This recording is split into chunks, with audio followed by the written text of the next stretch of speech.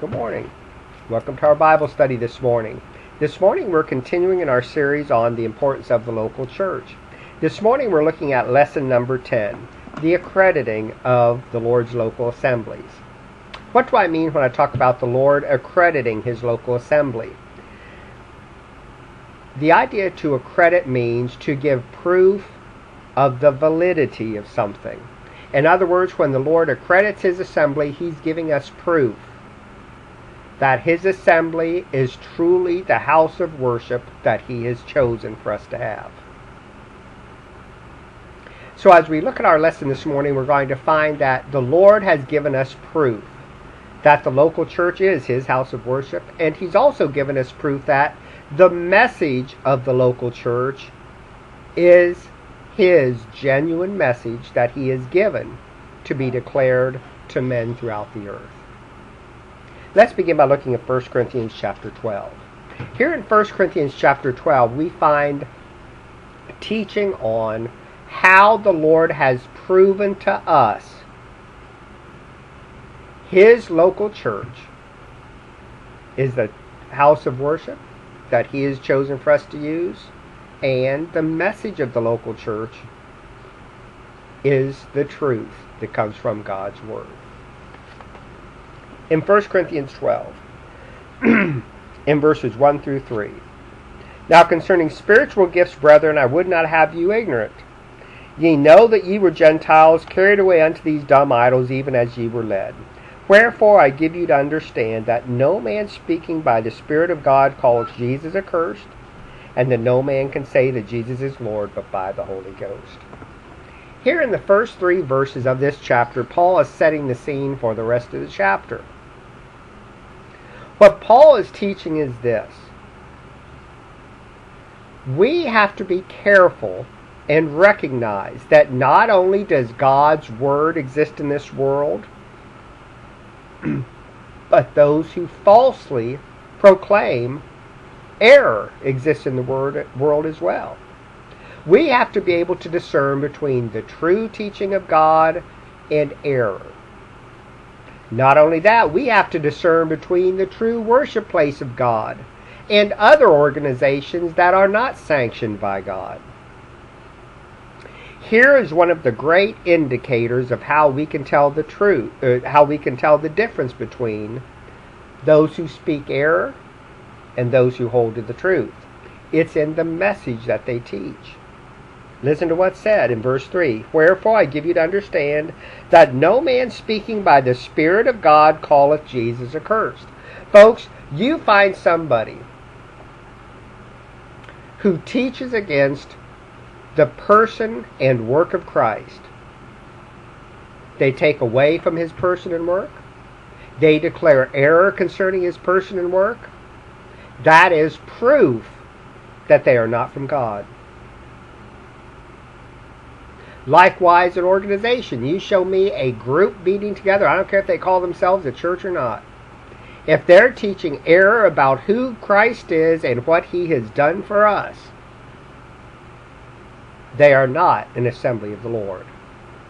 Paul goes on and explains at the end of verse number 3, no man can say Jesus is Lord but by the Holy Ghost. He's saying, look, for a person to stand up and to proclaim Jesus Christ is Lord over all, that would include his deity, that would include his work and the results of his work. For a person to be able to declare that Jesus Christ is Lord, and then to prove it by living according to his commands, that person is genuinely from the Lord. And likewise, an assembly that stands and teaches truth about Jesus and his lordship, and then seeks to practice only what the Lord tells them to practice, that is a sign of a true church of the Lord. Folks, it's important to understand that when an individual or an assembly declares Jesus is Lord, not only is that done through their mouth, but it's through their actions as well. So by following the instructions the Lord has given to them, that's proof they believe Jesus is their Lord. So if you have somebody standing up teaching God's Word, they should be practicing holy living. Why? That proves to everyone they believe Jesus is their Lord because he's following his commands for their lives. What about a local assembly? They should be seeking to fulfill the instructions God has given to them. They should practice God's Word. The practices found in God's Word should be found in that local assembly. What's that prove? That the local assembly as a body believes that Jesus is their Lord. So Paul begins here in this chapter explaining to us. This chapter is going to be about discerning between that which is genuine, that which comes from the Lord, and that which is fake. He goes on now to explain. And if you notice down in verse number 27 of this same chapter, and again I'm skipping so much for the sake of time, but here in verse number 27 he gives a list of some other marks that the Lord gave to his local assemblies to prove that his local assemblies are his chosen house of worship. Listen to what's said. Now ye are the body of Christ and members in particular. Here he calls the local church a body. He says, local church, you're like a body. Okay, why does he compare a local church to a body? Let's talk about our human bodies for just a minute. When you see my hands move, or when you hear my lips speak, what's causing my hands to move, or what's causing my lips to speak? My hands and my lips are following the instructions given to them by the head, the brain. The only reason why my hands are moving like this is because my brain is telling my fingers to move like that. When Paul describes a local church as a body, one of the big points he's bringing out is this. The local church should fulfill the instructions of their head, just like our body obeys the instructions of the brain. Who is the head of the local assembly? It's the Lord Jesus Christ. So what Paul is saying is this. A local assembly, if it's really God's house of worship, they're going to recognize Jesus is their head, and they're going to want to fulfill the commandments that Jesus has given to them. It goes even farther though. Stop again and think about our human body. Our human body is made up of many different parts. Lungs, kidneys, liver, stomach, again, hands, fingers, arms, legs, eyes, ears, nose. Our body is made up of many different parts. And those parts play a different role. And yet what's true about all of those parts of our bodies? All of the parts of our bodies are working for the good of the body as a whole. My heart, when it beats blood, it's doing it for the good of all my body. Every bit of my body needs that blood circulating. So when my heart beats, it's doing it for the good of my body as a whole. When my lungs breathe, it takes in oxygen. All of my body needs oxygen. So my lungs are doing its work for the good of the body as a whole. Even though my lungs do a different work than my heart, they're both doing their own particular job for the good of the body. That's exactly how a local church should work. You have individual members that make up the local church body. Those individual members we're going to see are given differing gifts from the Lord. But when those local church members observe those gifts, and when they practice those gifts in the assembly, they're doing it for the good of the entire body. If the member of the local church is in the will of the Lord, and if they're exercising the gifts that God wants them to exercise, you know what's going to happen? The whole body is going to benefit from that one member's gifts. So I want you to see those are two great reasons why Paul here describes a local church as a body. Now he goes on then. He begins to give us a listing of some of the gifts that God gave to the local church when it was first being formed, when it was first being established on the earth. And the reason why the Lord did this was to prove to everybody that yes, the local church is His chosen house of worship. I mean, think about it. Before The Jews worshipped in the tabernacle and later in the temple. This local church thing was entirely different. Before, in the Old Testament, the message always coming from the tabernacle and the temple was, there's a Messiah that is yet to come. Now the message of the local church is, the Messiah has already come, and he's died on the cross for your sins. Think about the difference between the Old Testament type of worship that involved the sacrifices and all the ceremonial laws, and the New Testament type of worship that takes place in a local church. Entirely different. They all center on Christ and worshiping Him, but in many ways they are entirely different. So you can see how it might have been hard for people living in the New Testament times to accept the local church as God's ordained worship place. It was hard for them to really come into agreement that yes, that Messiah that they've been told all these years is to come, oh, he's come now. It was hard for them to accept these things as truths, and so the Lord gave these miracle gifts to the people back then to prove to them, look, even though the worship you see in the local church is different from what you're used to, that's what I've chosen as my house of worship, the local church. And even though that message of the local church is different from the message you've heard in the Old Testament, that's still my message. And that's proven by these gifts that the Lord gave. Listen to what's said in verses 28 through 31. And the Lord has set some in the church, first apostles, secondarily prophets, thirdly teachers, after that miracles, then gifts of healings, helps, governments, diversities of tongues. Are all apostles? Are all prophets? Are all teachers? Are all workers of miracles? Have all the gifts of healing? Do all speak with tongues? Do I interpret? But covet earnestly the best gifts, and I will show you a more excellent way. Here you can see basically what the Lord is saying is this. I have given you a variety of gifts and a variety of offices in the local church for the local church's good. It's for them to benefit from, and it's also to prove to others, my church is my chosen place of worship. And the message of my church is my chosen message to be proclaimed to the world. So even though we have a differing number of gifts, and we have a differing number of offices, and a differing time periods when these gifts were in effect, they still all come from the same Lord, and that's important to understand. So we should never get in the mindset that, well, because there's different gifts, there must be different lords at work. Not at all. Or we don't want to get in our time frame or in our minds that because there's different time frames when certain gifts existed, that means there's different lords involved. Not at all.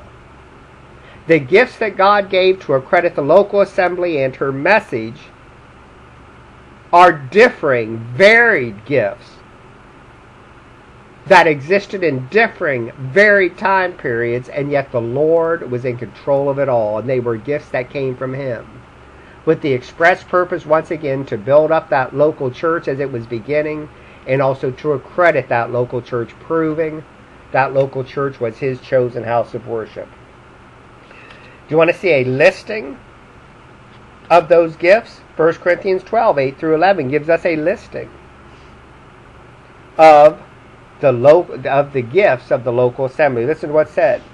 For to one is given by the Spirit the word of wisdom, to another the word of knowledge by the same Spirit, to another faith by the same Spirit, to another the gifts of healing by the same Spirit, to another working of miracles, to another prophecy, to another discerning of spirits, to another divers kinds of tongues, and to another the interpretation of tongues. But all these worked one in the selfsame Spirit, dividing to every man severally as he will. Okay, folks, you can see how a variety of different gifts with different purposes was given to the local church as they first began to come into existence and began to spread throughout the globe. Once again, why did the Lord give them these gifts?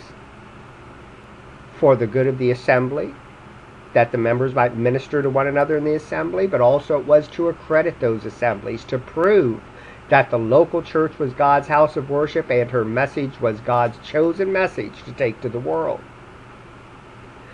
We can break down these gifts into three basic divisions. The first division is gifts involving the revelation of truth. That involves the gifts of the word of wisdom and the word of knowledge. What are we talking about there? The word of wisdom and the word of knowledge. If you take the entire Bible, from Genesis through Revelation, and you look through and you read all of the Bible, you're going to find there's two basic types of information found in the Bible. Truths about God, we can call that knowledge, and then how to practically apply those truths to our lives. The practical living teachings. That's wisdom. Wisdom is what? Applying God's word to our life. So what's being said is this. Back in those days, before the Bible was completed, God gave to men a gift called the word of wisdom. That was men's ability to come to an understanding of God's inspired word and to hand it to men. What was so special about that gift was we had never received that word from God before. So they would be revealing new things to men that hadn't been written down before. They hadn't been received of men before. That's the word of wisdom and the word of knowledge. So when you read in the Old Testament, when you read in the New Testament about godly men penning the scriptures and writing down what later we would put together and call the completed canon of Scripture, they were exercising the gifts of the word of knowledge and the gifts of the word of the word of wisdom to give us God's word. When God's word came into completion at the end, when the Apostle John wrote Revelation 22, which is approximately 100 AD, but it could have been as early as 97. It's back and forth with the dates, but basically 100 AD, when the last book of the Bible was written, these gifts went out of existence. They were no longer needed. Once we received the entirety of the Scriptures handed down from God to man through a human author, there was no longer a need for those gifts because the Bible was completed. No longer would God give to mankind new revelation previously unreceived. Now, what's the difference between those gifts and a preacher standing up and preaching today? When preachers stand up and preach today, if they're doing what's right, they're going to be opening the Scriptures and simply sharing with others what the Bible already says. Preachers don't reveal anything new to people anymore. I mean, all they do is take what's already been revealed in the Bible and give it to people. That wasn't what was happening back then. These people were being inspired by God and handing truth down from God that men had never received before. That's the gifts of the revelation of truth. Then there are gifts that I call the signs of the truth. Let me give you a quick list. Faith, gift of healing, working miracles, prophecy, discerning of spirits, all of those type of gifts. Those gifts proved that the local church had the truth. So when people exercise faith in a very special way, a miraculous type of faith, it's the type of faith that would move mountains. When they exercised that faith, it was proof to people. The message they're proclaiming, it must be the truth. Look at the miracles he's able to perform that goes against all the laws of nature. Sure, today we have the Lord performing miracles that go against the laws of nature, but the difference is he does not use human instruments to do it. Not in the same way he did back then. Same thing like the gifts of healing, for example. Back then, the Lord gave individual human beings the ability to lay their hands on people and heal them, for example. That doesn't happen today anymore, I don't believe. The Lord still heals people, but he doesn't use human instruments like he used to back then. He heals people apart from having that human instrument of laying on of hands and healing people. That same basic principle applies to all of those gifts. The Lord still works miracles, folks, but he doesn't use the human instruments like he used to. All of those, again, were done to accredit the church and to accredit their message. They all went out of existence too at basically the same time frame. Basically, when the Word of God was completed within just a few years, all of those type of miracles passed away. The last section, or the last classification of these miracles, I call the proclamation of truth. That involves the speaking of tongues and the interpretation of tongues. What is the miracle of speaking in tongues? I'll use myself as the example. I do not know any of the French language at all.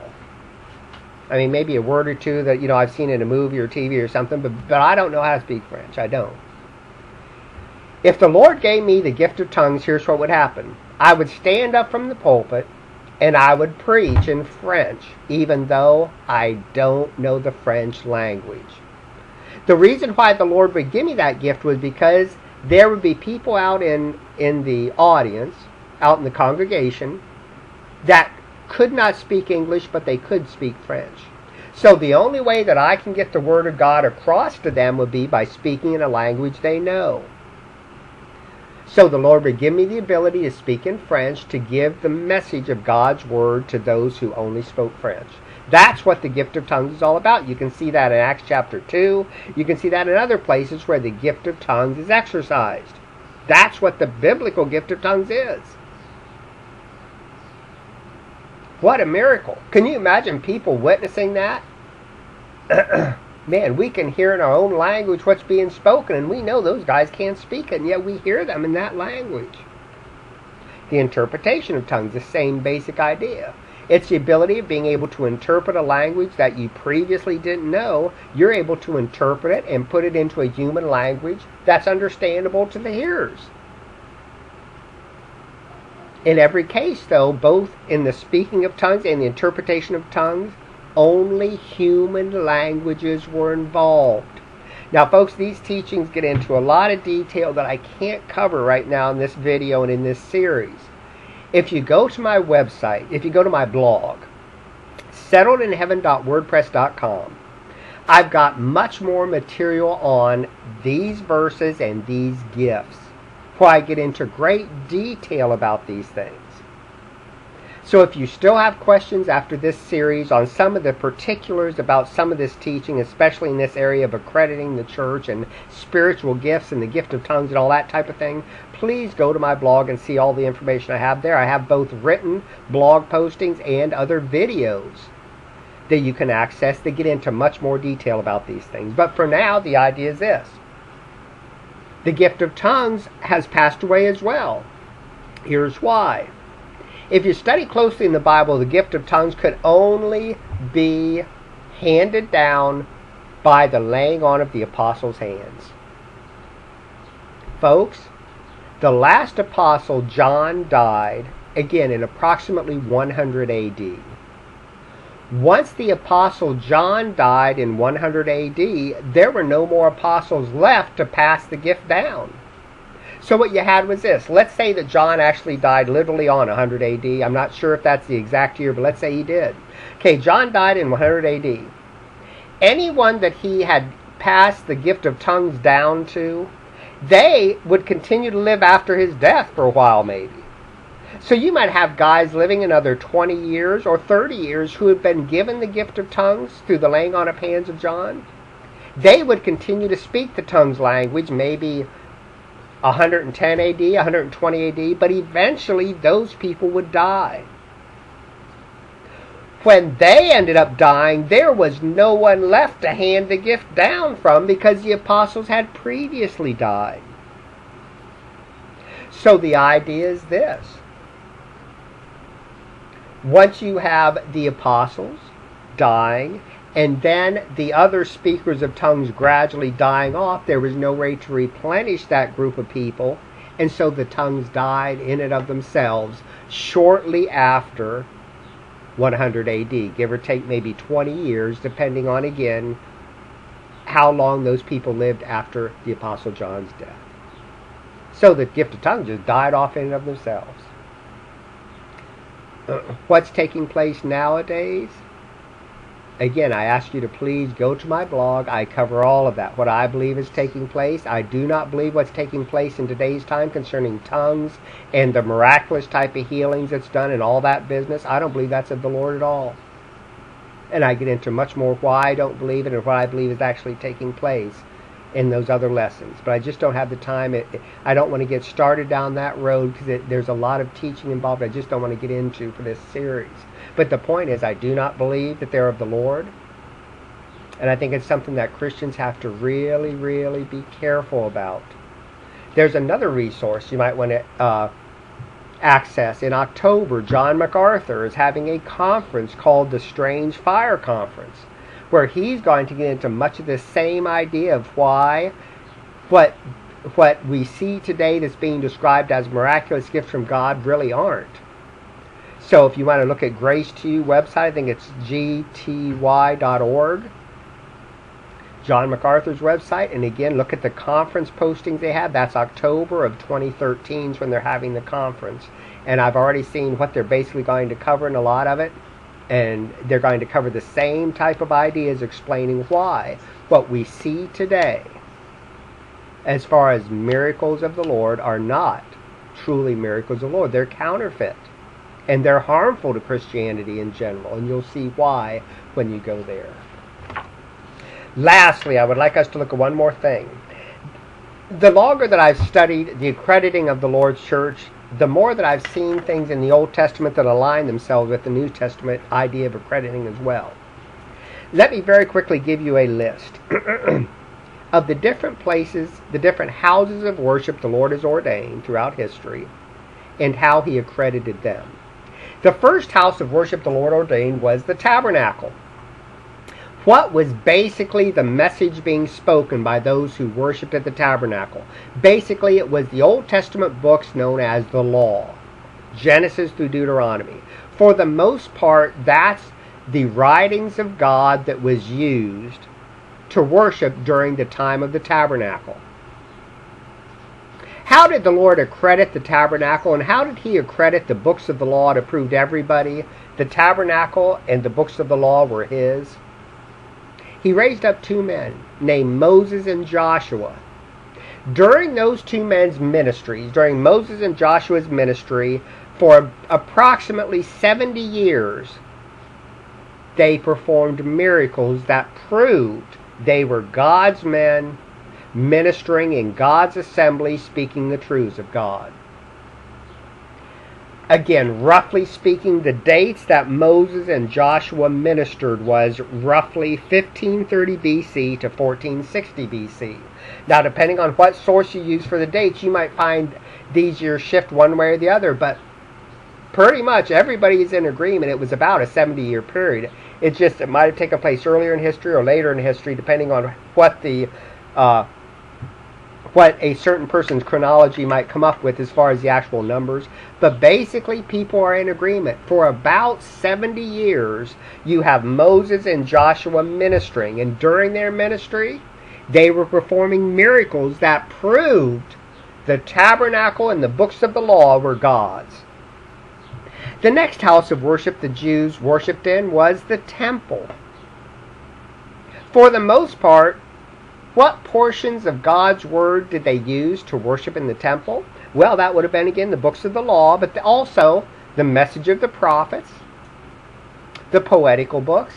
Pretty much all of the Old Testament was being used in one way or another to worship. You know, the message was being retained by the people. They were honoring God through those messages. So basically, between the tabernacle and the temple, the entire Old Testament was being used to worship the Lord. How did the Lord accredit the temple and the remaining portions of the Old Testament? How did He do that? There were two men that He raised up named Elijah and Elisha. Once again, those men in particular, the prophet Isaiah was a part of the group as well. There were a few others who did perform miracles, but in general it was Elijah and Elisha that performed a tremendous number of miracles during that time period. Those miracles were used to accredit the temple and the Old Testament scriptures. And once again, guess basically how long that accreditation lasted. From 835 BC to 675 or 765 BC. Let me say that again. 835 to 765 BC. Again, basically 70 years. So based on the pattern of the Old Testament, it seems like when the Lord accredits his house of worship and the message that comes forth out of that house of worship, he did it in 70-year increments. And then there would be silence as far as miracles go in between. Okay, let's turn our attention out of the New Testament. In the New Testament, the Lord establishes a local church. What's the message that basically comes forth out of the local church? It's the message of the New Testament. How did the Lord accredit the worship in the local church and its message? Through the use of Christ and his apostles. They're the ones that basically did the miracle working in the New Testament. For how long? Christ's ministry began in 30 AD. Like I said, there's many people that believe basically the Apostle John died in 100 AD. 70 years. So you can see how the Lord was consistent. Every time he ordains a new house of worship, and every time he ordains a message that he gives to man, 70 years of accreditation takes place. That was true with the tabernacle in the book of the law. That was true with the temple and the remaining portion of the Old Testament. And that was true with the local church and the New Testament. 70 years each time. That's just one other reason among many why I say, please be careful. What you see taking place around you today is not necessarily the biblical gifts that people claim they are. It would break the pattern God has set of a 70-year accreditation period for each time he raises up a new house of worship and gives more of his revelation to man. Once again, I want to thank you very much for joining us in our study.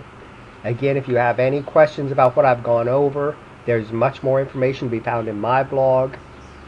There's much more information to be found on the YouTube videos I've put out. There's much more information you can find, again, from MacArthur's is another one just off the top of my head. And I'm sure there's other sound websites where you can get good, valuable information about this.